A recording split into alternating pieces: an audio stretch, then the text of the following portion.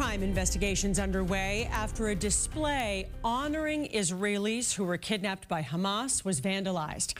Good afternoon, everybody. I'm Paula Eben.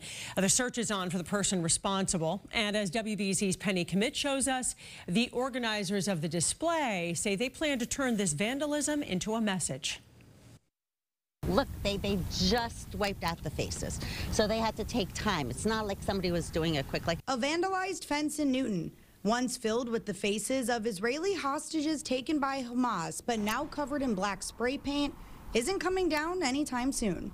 We wanted to show also it's not just rhetoric, that people are screaming, but then now they're doing vandalism, and who knows, the next step is physical violence. So it is very scary. The Kozowski family says their devastated fence, which was destroyed by vandals over the weekend, will stand to serve as a message that anti-Semitism is still alive, and a reminder as to why the Hamas-Israel war started in the first place. Everybody wants to forget that there was an October 7th. Everyone wants to just remember what was the latest, person who died in a war far away. But these are real people, and we owe it to them not to forget them. The Newton Police Department is now investigating this act of vandalism as a hate crime, and the homeowners here tell me they've even been in contact with the FBI.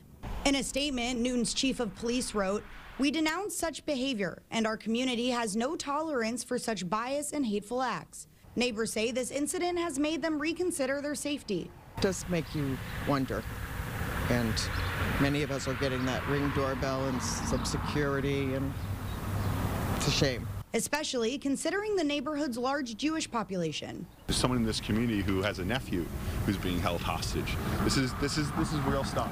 Meanwhile, the Kozowskis say they will continue making their message heard, with plans to not only leave up the destroyed fence, but also create something new that highlights and remembers those taken by Hamas. Even if we keep this up, we're going to put something up so that you'll be able to see the hostages, because they're human beings. In Newton, I'm Penny Commit, WBZ News.